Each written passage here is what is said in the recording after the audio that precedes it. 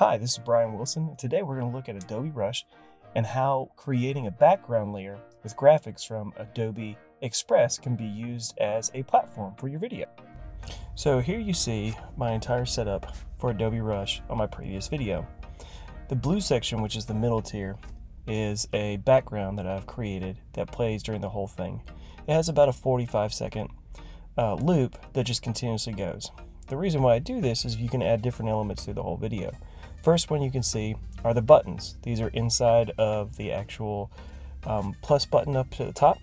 You can add them. You also have transitions that can play from your title card to the other one, so you don't just have the fade off. And this can create some different elements that are interesting from one video to another video. Here again you see the buttons, the animated stuff that comes inside of the media package for Adobe Rush. I recommend putting these down and on the left side, not down and on the right. Whenever you load to YouTube, they put most of your graphics in the right side when they put your channel media on there. Now here you can see I have built a template. I was going in, deleting the old template video, and now I'm loading in a new video on top of that background layout, that blue background layout that you see. It's also in this video too. You can see where I've laid it in there. Again, it keeps all of the timing cues attached to my intros and my outros.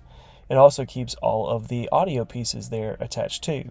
Now, with each of these 44-second loops that are the background pieces, they have audio.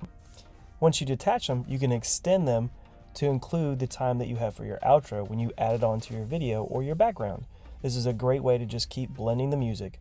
Make sure you always turn on the auto duck when you do this, so that way you have the blending. When I stop talking, you'll hear the music rise now. This is Brian Wilson with BFW Classroom.